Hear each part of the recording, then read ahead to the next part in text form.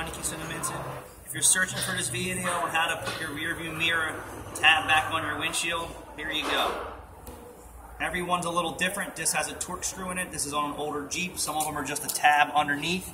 You just pop this piece off. So this just slides out.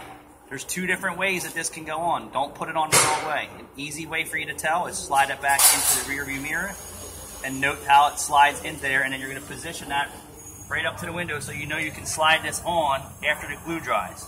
So it's the shallower side, meaning it's not as wide, that goes towards the window.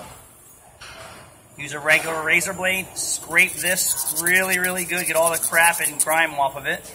Scrape off all your old glue and adhesive in the area that you want to mount it.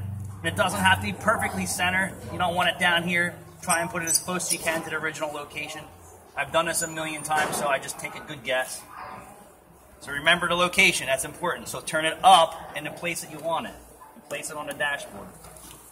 Pep Boys stocks this stuff, it works very well. It's going to come with the alcohol wipes tab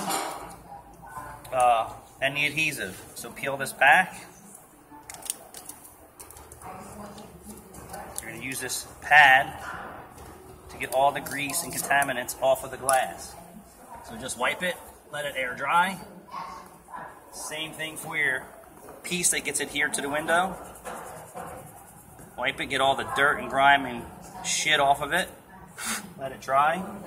Remember, same location. Make sure it goes up and slides into this piece properly. See how that fits? And you're going to take the adhesive.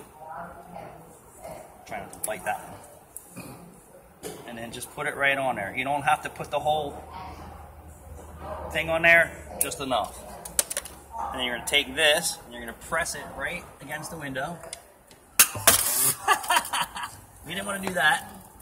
Press it against the glass and hold it there for a few minutes.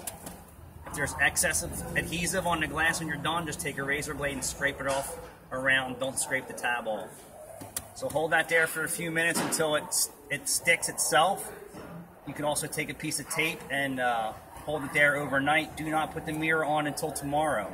If you rock and jerk this windshield trying to install the mirror, you will break your glass. Do not push too hard forward, you will break the glass. Just enough forward pressure against the windshield so that it sticks on its own.